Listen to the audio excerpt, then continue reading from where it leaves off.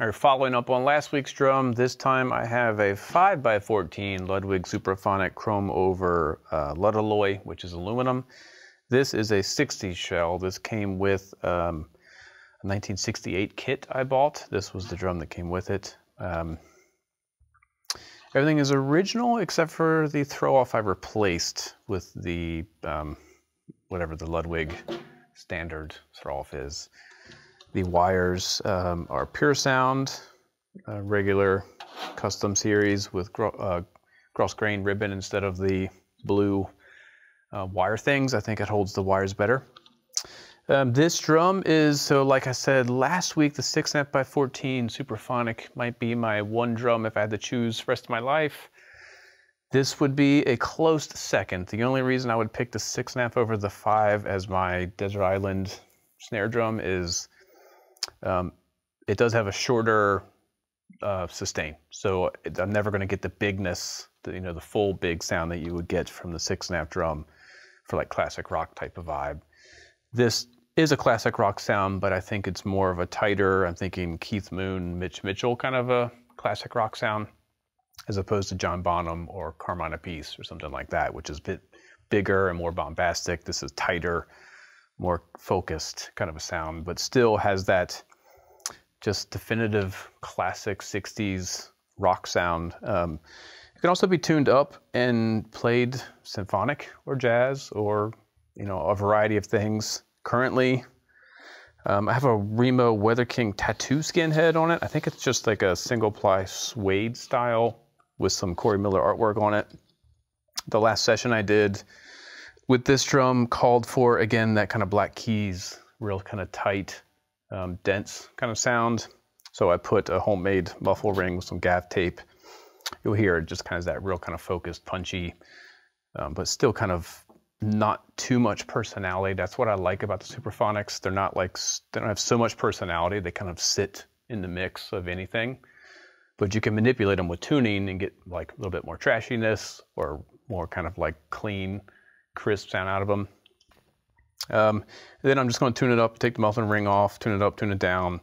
Again, showcasing the versatility of these drums and how they can kind of always sound good. Because when I change the tuning, I'm not checking anything. I'm just up and down. Maybe I tuned them all up. Maybe I forgot one. I don't know. I think I got them all. But when I went down, again, I'm kind of sometimes when they're not all perfectly balanced, you get some cool funkiness that sits in the track really, really well. So let's check it out. We're going to start with the kind of dead, dry sound where I had it the last session. And then I'll just start messing around with it. Here we go.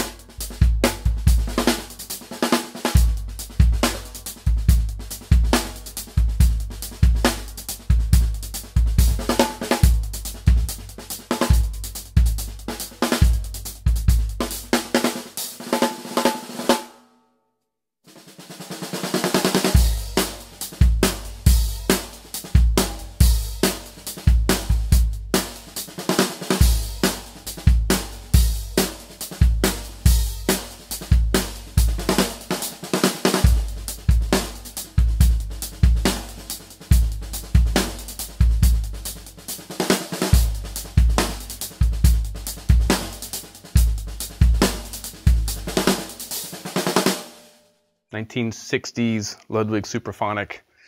Cool thing about Supraphonics, doesn't matter what year, you can get a brand new one. It's going to sound pretty much exactly like this one.